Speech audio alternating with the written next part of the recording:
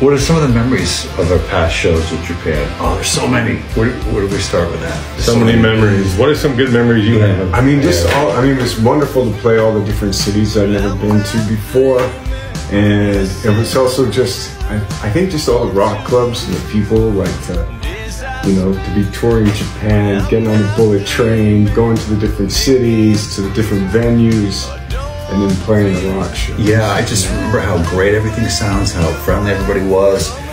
Waking up in the morning and having all these wonderful meals and going to visit the markets, Tsukiji, and the food and the people and the crowds and the, like Keanu was saying, the bullet train and the scenery and just the playing there. I just remember how much fun it was to hear everything so clearly and just how great the whole experience was of seeing all the cities that we'd never seen before. Just exciting.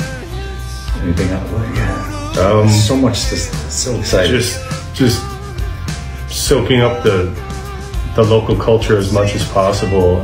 Things we just don't get back in California. So much fun to feel so far away yet so comfortable at the same time. Right.